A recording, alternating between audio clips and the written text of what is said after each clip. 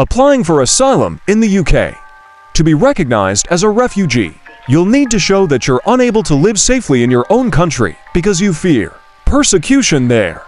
This must be because of your race, your religion, your nationality, your political opinion, anything that puts you at risk because of the social, cultural, religious, or political situation in your country, for example, your gender or sexual orientation.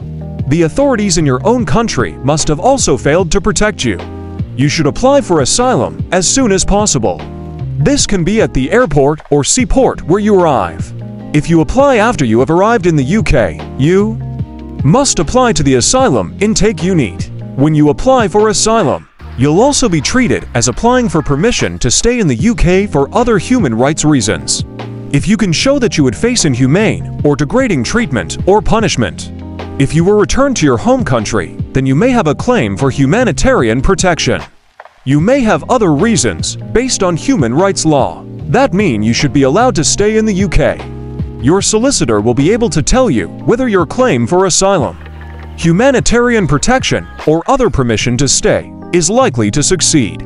Disclaimer: while every effort has been made to provide accurate information, the law is always changing and affects each person differently. This information is no substitute for specific advice about you personally, and we will not be liable to you if you rely on this information.